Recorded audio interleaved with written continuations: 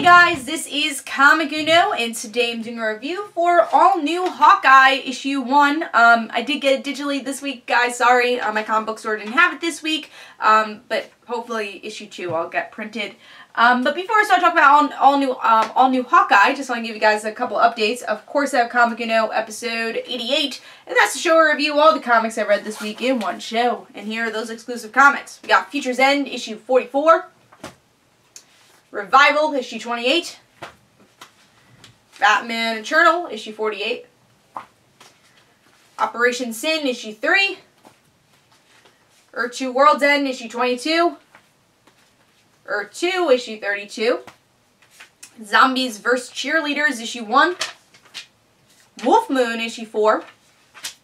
And Lady Killer, issue 3. So if you want to go check out all those reviews, go to Comic Uno, episode 88. Which is annotated. But let's talk about All New Hawkeye issue 1. This was definitely one of my most anticipated issues of the week. I was a little scared for it too, because we still haven't gotten Fraction's run ending. It hasn't ended. There's still one issue left, so I'm like, is this gonna spoil things? Like, I don't know. It felt weird. Which it should feel weird. I think delays, it should be a negative, honestly. And that kind of disappointed me. I don't know if they should have pushed this, or, I don't know, the delay. That's always something to talk about. But yeah, still very excited that, you know, Lemire obviously did Green Arrow. Didn't love his run on Green Arrow, but that was mostly because of the darker tone of the series. But I was very excited for him to take over Hawkeye. And I think he did a good job. Here we get to see Kate, Clint. Their chemistry is great. It's still great. They're working together to try to find this weapon for S.H.I.E.L.D., and they find the weapon. You don't really know what the weapon is, but it's like these creatures. You don't know what it is. I don't know.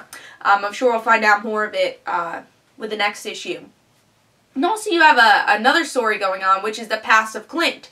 I guess really just his relationship with his brother. I don't really know what that's going to do for the series. I felt like it was a little weird because last issue of Hawkeye, his brother died. So what does this have to do with Lemire's run? I don't know. I felt that didn't fit as much as I wanted it to, but maybe in trade that would make a little bit more sense. Like, that's why they're showing this scene. But I felt like it made a little less sense in the first issue. But overall, I really enjoyed the artwork. I like the past painting style and how they mixed it with the present. Present looked great. It actually reminded me a lot of David Aja's artwork, so it's pretty similar. Story is good. I enjoyed, again, the best part of this issue was the chemistry between Kate and Clint, the one-liners they're telling each other. I'm curious about whatever these creatures are. I won't say I'm excited about the cliffhanger, but I was curious about it. And I'm excited to see where the series goes, though. This might be a better trade read than issue-by-issue read. That's what I got from the first issue, but still excited. One thing I kind of wish they did was tell Kate's background a bit more. I think that would have been interesting, because, like, we all know who Clint is, and I think we discovered that through the last series, so it would have been more interesting to see Kate's background, because I think she's an interesting character, her being kind of a privileged person, and then becoming Hawkeye. And also there's a lot of things that happened to her in the past that we've seen with Young Avengers. So I think that would have been a different route, or maybe show both their past. I don't know. Again, I think there's a direction that Lemire's going with it. I just didn't really see it with the first issue.